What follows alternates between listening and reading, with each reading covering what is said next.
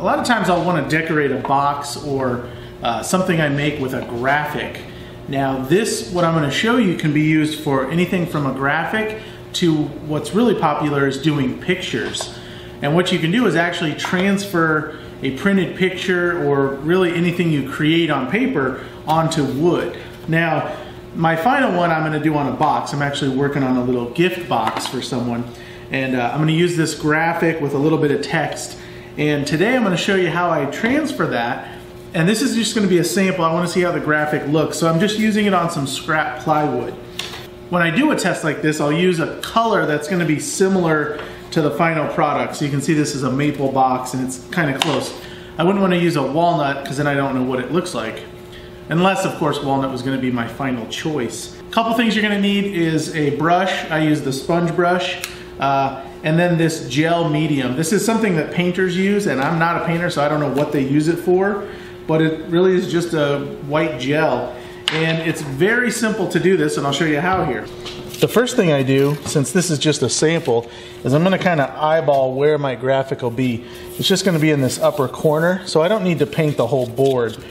And by paint, I mean apply the gel medium. So all I'm going to do is get a nice amount of the gel on there and cover this whole area. And this is one place you don't want to be stingy with it because it will affect the way your picture or your graphic comes out. So I want to make sure my whole area is covered. I'm going to kind of eyeball that. Looks good. Might as well get the rest off my brush here. And all I'm doing is I'm going to use this medium to transfer the ink. So I'm going to put that on there, and as you can see I did way too much, but it actually won't matter, especially because this is just a sample. So I'm just kind of pressing down, making sure that soaks in there.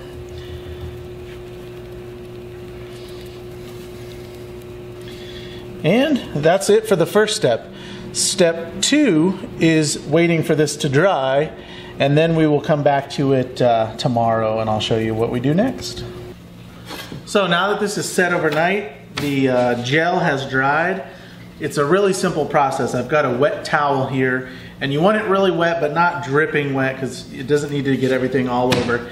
And what I do is I just put this on here and kind of press it down, give it a second to soak up. It doesn't take long. Depending on if your picture was large, you might let it sit a little longer if it was bigger, but this one is really simple. And you can already see the image through the wetness. And once you think it's wet enough, you just simply rub away the paper or rub off the paper. Now the cool thing with this process is that you can kind of distress your picture if you want.